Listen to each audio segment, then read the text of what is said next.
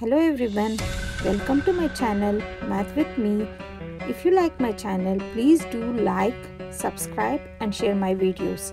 It motivates me to create more of it. Today I am explaining the concept of Cartesian coordinate system and the reflection of any shapes across the given axis. Cartesian coordinate system, it plays a fundamental role in the development of calculus, trigonometry, analytical geometry and the applied science. Let us go with the one-dimensional Cartesian coordinate system. It is basically a number line with positive. In this session, we will deal with two-dimensional Cartesian coordinate system. It is also called as rectangular coordinate system or orthogonal coordinate system. Each point in the system will be represented by the ordinal pair or ordered pair. It is divided into 4 quadrants: first quadrant, second, third and fourth. As I said, each point can be represented by x and y. The sign will be replicated here. Positive x-axis and positive y-axis. Negative x-axis, always x first and y second. Positive y. Here both are negative because x-axis is negative, y-axis is negative. Here x-axis is positive and y-axis is negative. So here are some basic facts on Cartesian coordinate system. When x is equal to 0, the line will be y-axis. The values of x on y-axis will be 0. When we have y is equal to 0, the line will be x-axis. The values of y will be 0 for the points on x-axis. When x is equal to -2, y is equal to 0, the y-axis will move from 0 to -2 of x-axis. When y is equal to +2 and x is equal to 0, the x-axis will shift to from 0 to +2 of y-axis.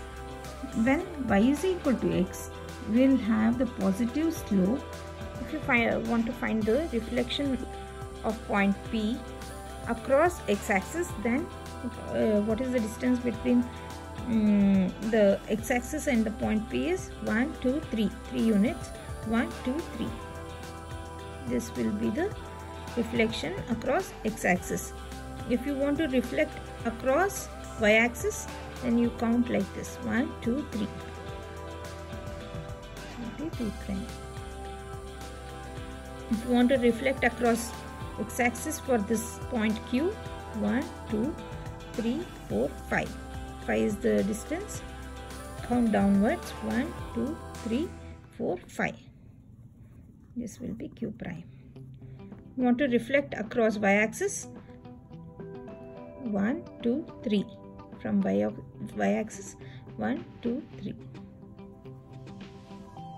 This is Q prime, double prime. Suppose if you want to find out reflection of point P across x is equal to 0, then the line will be y-axis. Then I should again mark the y-axis point: 1, 2, 3, 1, 2, 3. This will be P prime for the second one, and this will be Q prime if for x is equal to 0. Suppose if the given equation will be across y is equal to 0, then the baseline will be x-axis. Then you must come down again: 1, 2, 3, 1, 2, 3. Prime for this point. This is the reflection across y is equal to 0, that is x-axis, and this point Q prime. Then the reflection of Q across y is equal to 0. Let us take up the first example. Reflection of point P across x is equal to -2. Mark the point P. P is given as 3, 2. Then draw the line which is parallel to y-axis at x is equal to minus 2, consider this as a new y-axis, then find the number of points, number of units from y to p. 1, 2, 3, 4, 5. Move 5 points, 5 units away from from y. 1, 2, 3, 4, 5. Mark this as p prime, and that is the reflection of point P. I have followed the same procedure as example number 1, but here the reflection is across y is equal to 3. If you want to find the reflection of any shapes across x-axis, then follow these procedures.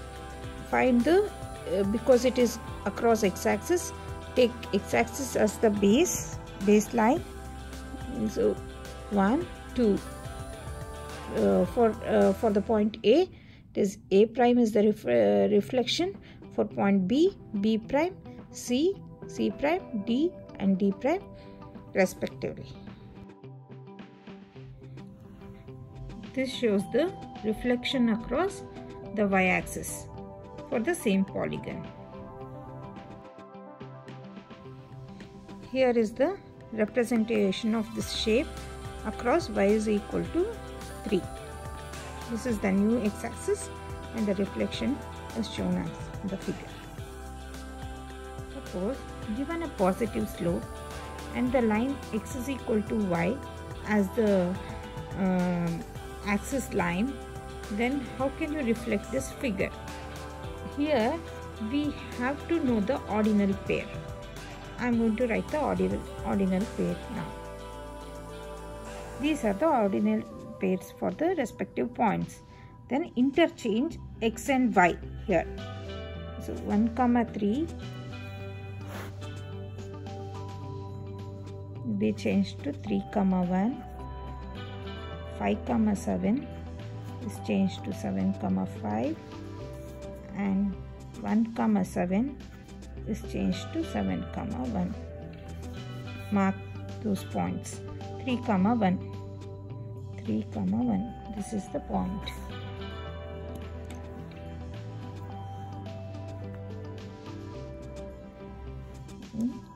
5, 7 is 7, 5. 7 and 5. And 1, 7, 7, 1. 7 and 5. Now we join all these points.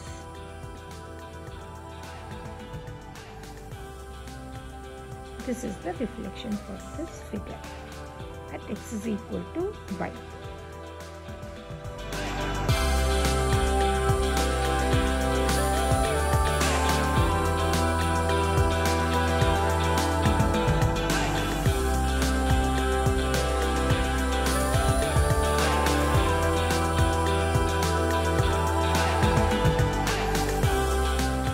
For watching my video, and if you like my video, please do subscribe and hit the like button. Thank you.